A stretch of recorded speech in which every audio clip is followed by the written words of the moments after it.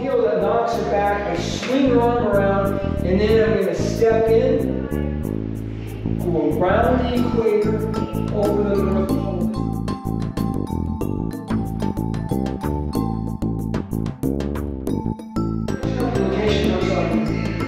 Break gyroscopic down into its elements.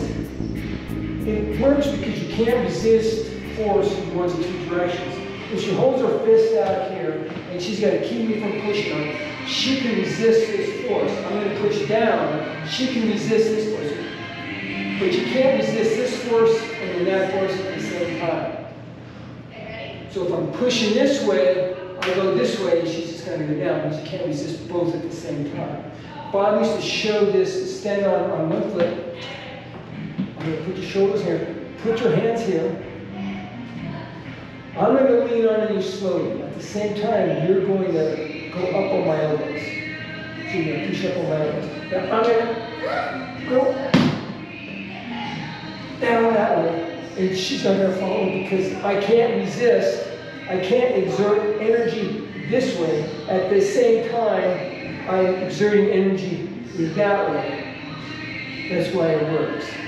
So on this next one, gyroscopic rotation, she's going to be in the left lead. She throws a right punch. I'm going to block left. I palm heel. I pass this over. And then I'm going to go here. So left lead, right punch. I block. Palm heel that knocks her back. I swing her arm around, and then I'm going to step in, go around the equator, over the North Pole this way. And I have her here. I'll do it on the other side. So I just come up, palm heel, swing the arm around, and then I'm going to go here. As this arm's got to find her base right here, and I'm just going to dunk her head in the basket that way. So it's just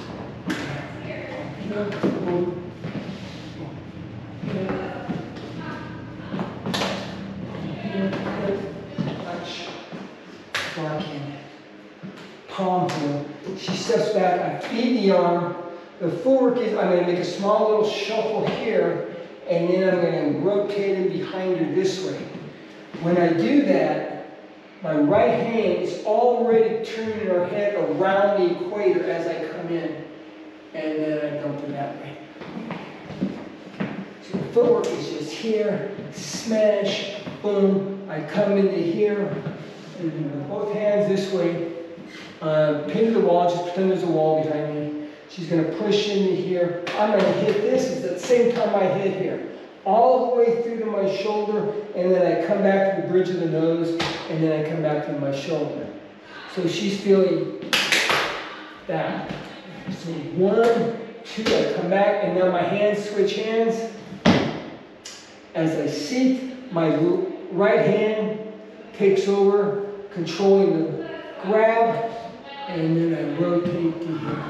I get her off balance, and then I'm going to rotate here as around the corner here, and then I'm going to come into here, and then I just go down a better angle on the other side. So she grabs it here, I hit here, I smack here, I come back, and then I just seat. Then I come back, I rotate here.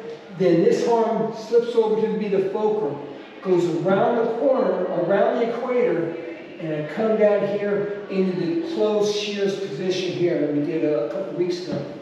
And then I just open up the shear as I scoop her arm out here, and then I go down to here. Good push. So it's just 1, 2, 3, 4 here, come around here. Keep the head close to me. If I rotate here and I let the head float out to here, she's going to fall over there. And then she can roll out, and I can't control where she drops. So as she grabs here, I hit here, I hit, smack, seat, come down, and then I get over, come back and keep this close to me here. And then rotate so I can control where she goes.